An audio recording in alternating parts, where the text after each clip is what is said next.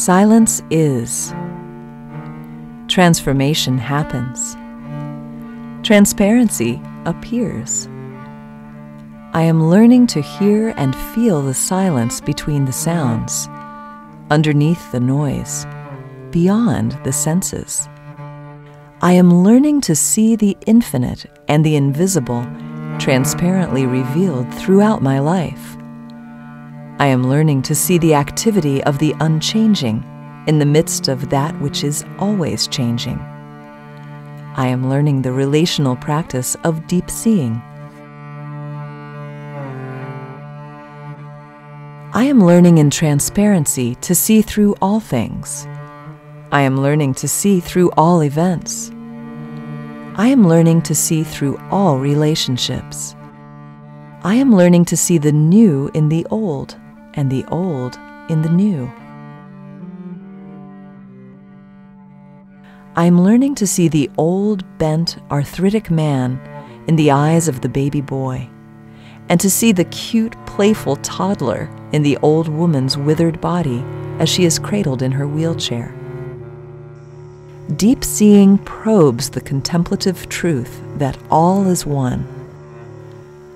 I am connecting with the omnipresence of the infinite.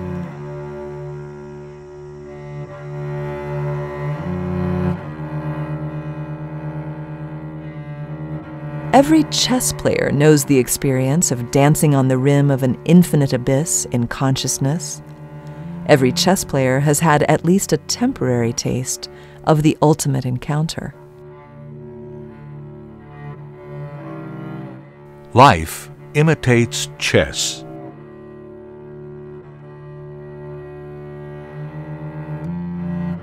Stories do not exist to tell the facts, but to convey the truth.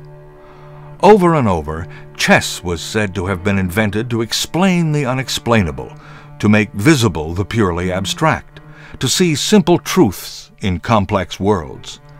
It all starts out so simply.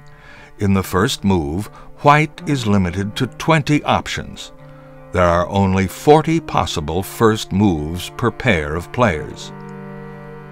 The total number of distinct board positions after the second complete move, 2 moves per player, is 71,852. After 3 moves each, the players have settled on one of approximately 9 million possible board positions. 4 moves each raises it to more than 315 billion. The total number of unique chess games is not literally an infinite number, but in practical terms, the difference is indistinguishable, barely thinkable. The estimated total in scientific notation is 10 to the 120th power. With all the zeros laid out, that's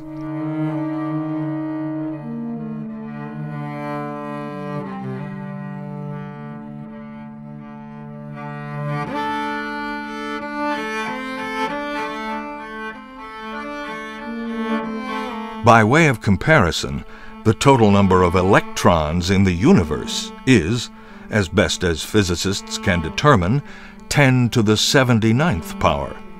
A chessboard, bizarre as it sounds, is pregnant with vastly more possibility. In the same way that a near-death experience purports to give a taste of death without the victim actually dying, chess's expanse skims close enough to infinity for players to peer over the ledge and envision the fall. In 1550, Saint Teresa of Avila used chess extensively in her text The Way of Perfection as a tool to explore the dynamics of prayer and contemplation. In just a few short moves, the chess player, whether age 5, age 50, or age 95, is gazing into the infinite abyss, moving beyond the mind's capacity as she stretches her interior relational capacities to ponder the imponderable and behold the ultimate encounter. So it is also with the game of life. Today is my opportunity to grasp transparency to the infinite reality shining through the finite stuff of my life. In this transformation, I am growing up. I am grasping the universal in the specific. Today, it is my move. Joseph Matthews tells the story of his experience in the early 1970s when he was walking through the fields near Maliwada, a village development project in Maharashtra, India. The fields were spotted with wells from which villagers drew their water.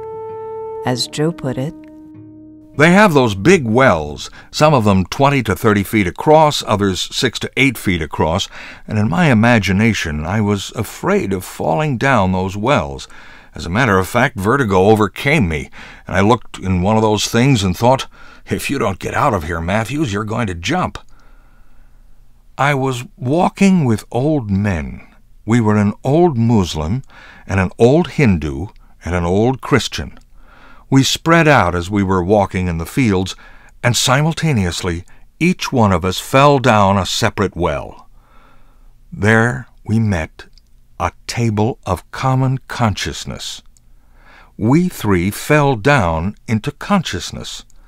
Those wells we fell down were our own historical poetry. I fell down through a hole in Christian poetry, and another fell down through a hole in Hindu poetry, and another through a hole in Muslim poetry. And when we hit the water table of consciousness, we didn't need to speak Hindi or Marathi or English together. We just looked into the deeps of one another's eyes. I am falling into a new world. The language that has delivered me to this place may not communicate the encounter and the experience now before me. Won't you come along and play? It's your move.